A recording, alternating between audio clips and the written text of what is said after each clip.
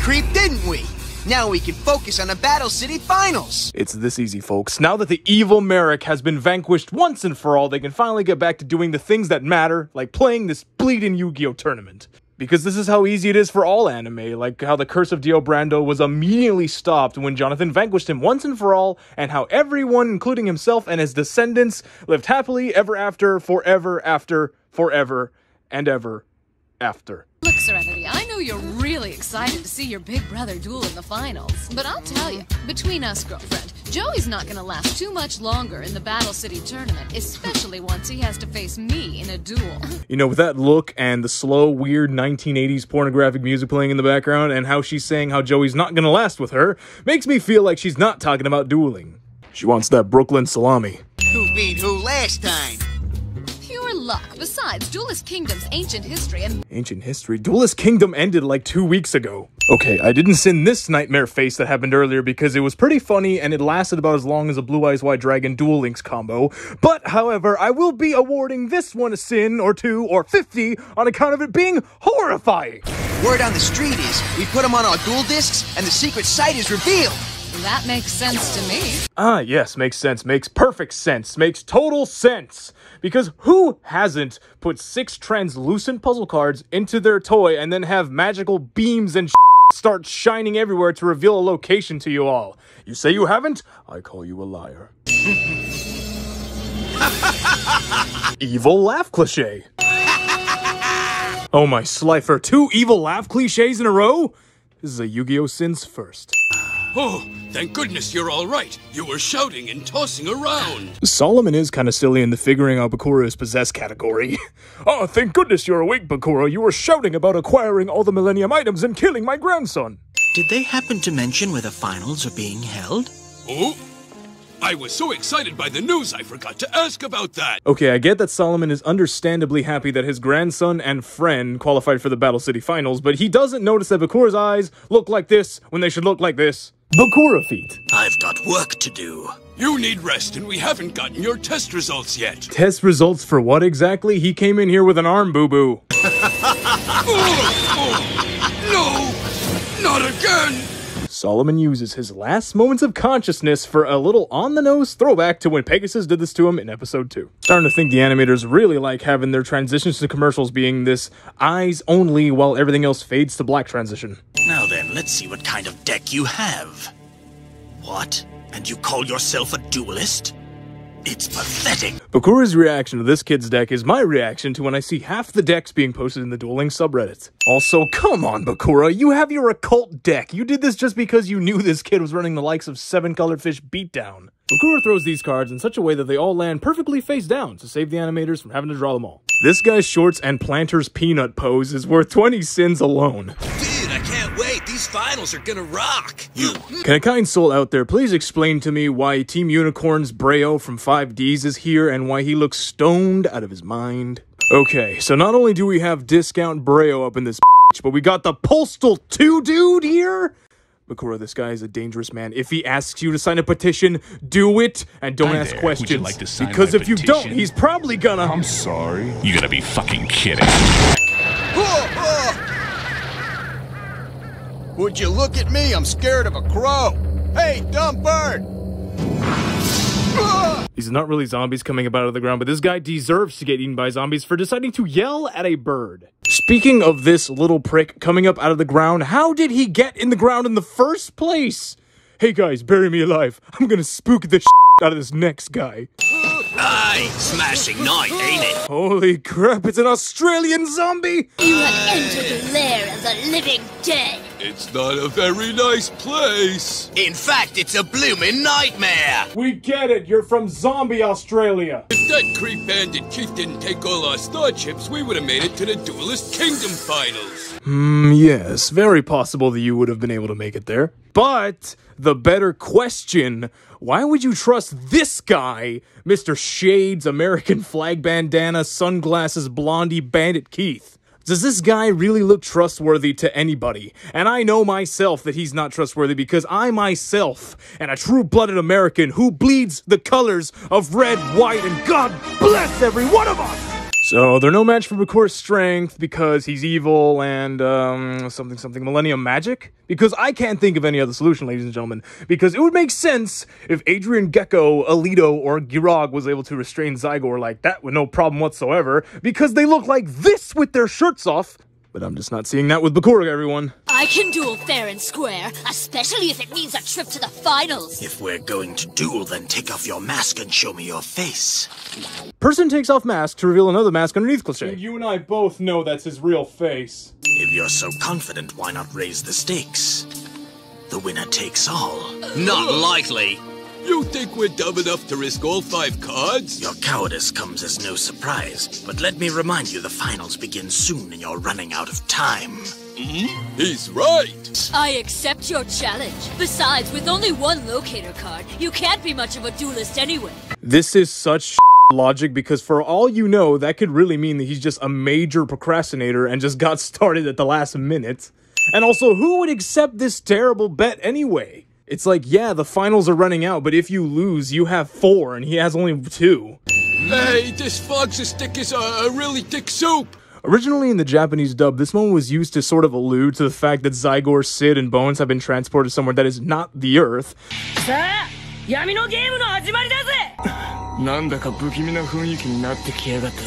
But in the dub, it's been exchanged for that bit of grade A dialogue. My face down card, and its shallow grave. This magic card allows me to revive one monster from my graveyard and place it back on the field in defense mode. While it's true that the shallow grave does revive a monster from the graveyard in defense position, it's actually in face down position. Like your mom. You can't lose, Bonesy. Bonesy. Skull Invitation, do your dirty work. The anime visualization of Skull Invitation's burn damage is an awkward tickle. Spiritualistic medium, and it provides my Earl of Demise with an additional 500 attack points for every card destroyed during my turn, giving my monster 2,000 more attack points. Seto Kaiba would be absolutely his $1 million pants if he knew that somewhere on the planet Earl of Demise, Earl of freaking Demise, would be able to crash into his obelisk and kill it. Your soul's doomed to wander in the darkness of the Shadow Realm. No! See you later, lads! Sid, come back! You won't get far. It turns out that Hell has that mechanic that Super Mario Bros. 2 had. You thought you'd win this duel, but it was I, Bakura. Ectoplasma extracts the very soul of my monster and transforms it into an energy so powerful it can penetrate your cage and destroy the rest of your life points. Or in other words, your Nightmare Steel Cage, which is just Swords of Revealing Light's edgier brother, does not protect you from effect damage. And now, you must all wander the Shadow Realm until I choose to set you free.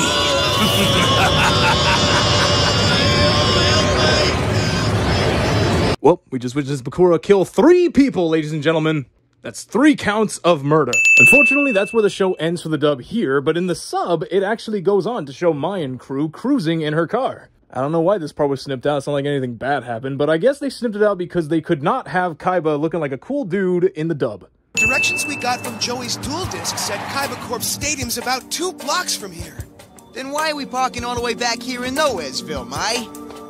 So when the finals are over, we won't get stuck in traffic. Plus, it's just 2 blocks. I'm sure there's someone here that has a flashback or a narrative they can go into while they walk. And quit all your crying already. You look like a big baby. Humiliation flashback. And I guess I was touched by your story and I wanted to help, okay? Whoa, check it out! Will you pay attention? Girl divulges her true feelings while boy doesn't pay attention cliché. You gotta be kidding driving like that! Who does he think he is? Hey! Look, pal, around here we... Around here we what? Wait, no, I want him to finish that. Around here we what? Around here we don't drive through walls? That the same guy in the poster? Yeah! But you, him, what? It's you, Jean-Claude Magnum. I'm your #1 fan. Joey is a fanboy. Also, Jean-Claude Magnum. That's not even subtle to the Jean-Claude Van Damme reference. Maybe you heard of me. I'm kind of a celebrity myself. You know, 2nd place, Duelist Kingdom. Walking past the main Brooklyn boy and ignoring him in such a disrespectful manner is worth 5 sins alone. You may be popular, Mr. Van Damme, but you can suck $1 million dildo. Have you forgotten the offer you made me exactly 1 year ago? What offer? It was an offer of love, Mai. Flashback to apparently the Titanic. Mai's playing her Harpy Lady and Rose Whip, or whatever that is, in the proper zones, but what she's doing is playing them upside down, allegedly so we could see what they are. You've got spunk. I like a girl who can stand up to me and tell me what's on her mind. Take this ring, Mai, and be my wife. Huh? So I guess the thing that is de rigueur in this world is to marry the first woman who humbles you via this card game. Ask me again when you can beat me in Duel Monsters. Oh.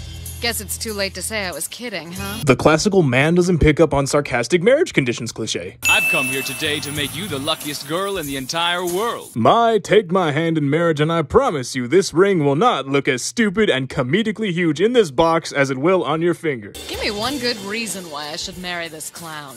Because if you don't marry him, I won't be able to visit your Beverly Hills mansion.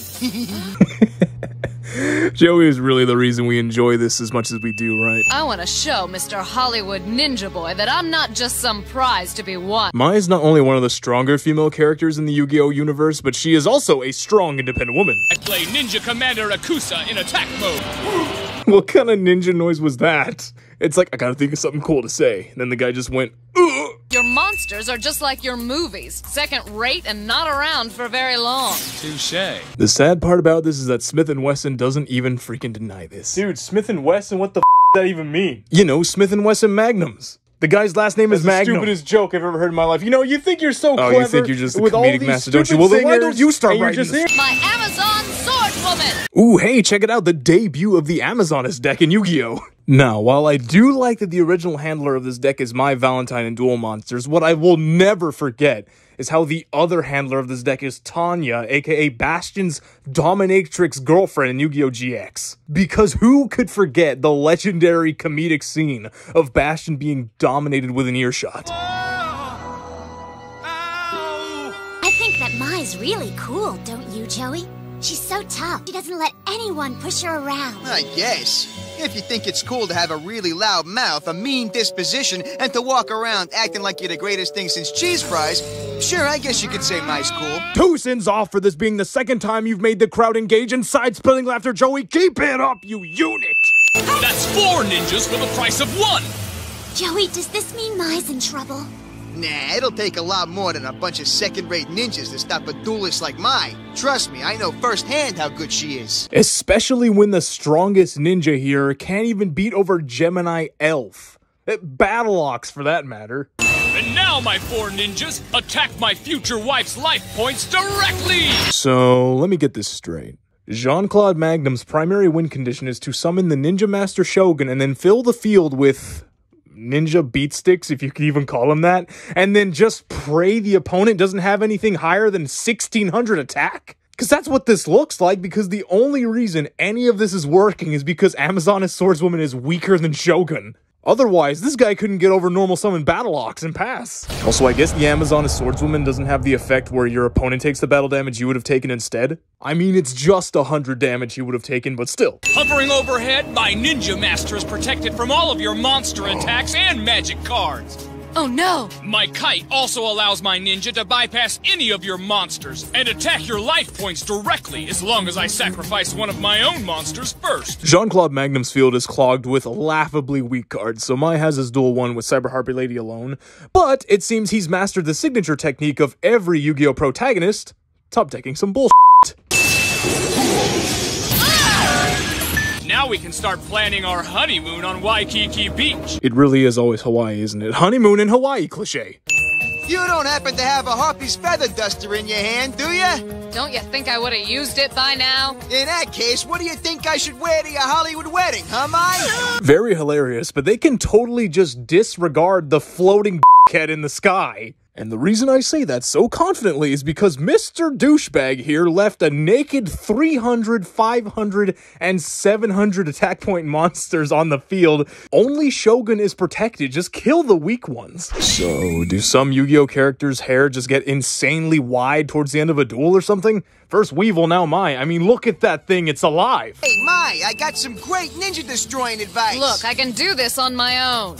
Well, excuse me. I was only trying to help you win, so you wouldn't have to miss out on the Battle City Finals, Mrs. Grumpenheimer. Mrs. Grumpenheimer is now my new favorite thing. starting to bug me, kid. Why don't you leave this duel to the grown-ups, you little twerp? Don't push me, Claude, or I'll show you a few ninja moves of my own, you big ape. Huh? What? I do the same for any of you. I get that this is the filler before the Battle City finals begin, but this episode has been nothing but the Joey and my relationship tension hour, and I love it! Attack his life points directly with your triple scratch attack! The Harpy Lady's triple scratch attack is a giant claw tornado. Let me out, you sore loser! Mai! If I can't win your heart, Mai, then I'm just gonna have to steal it. Well, hope you enjoy your pretty boy rectum being violated by Big Blue in your freaking prison bed because you are going to jail for kidnapping. Hey, Mai! Come on, let go! Joey getting the 100% upskirt on Mai right now, making all the Mai Sims seethe with jealousy. That's it! Oh my obelisk, he finally got his dream of being crushed by Mai. Please, crush me. You're the best, Joey. But you could have married a movie star. If I did that, I wouldn't be able to kick your butt in the finals, would I? Plus, if you ever did get married, you'd drive your husband crazy. Just before the episode ends, just for the fans, Joey did it again and hit us with one more final zinger. Never stop being our favorite character, Joey. Now let's get inside that stadium and do what we all came here to do. Yeah! The Battle City Finals start tonight! May the best man win. You mean woman. The setting of the hype for the Battle City Finals to begin was executed so well.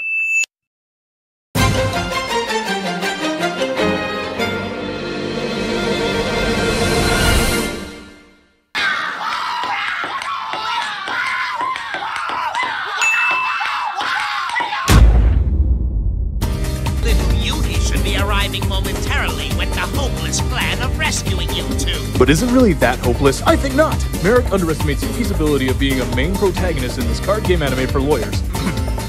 Kids. Soon I'll rule the whole world. Isn't that right, my friends? Plus 5 sins for this creepy as hell shot of Taya and Joey. Also, is this Merrick's way of monologuing? I thought he just thought thoughts in his head. When little Yuki sees his best friend. Oh, there it is.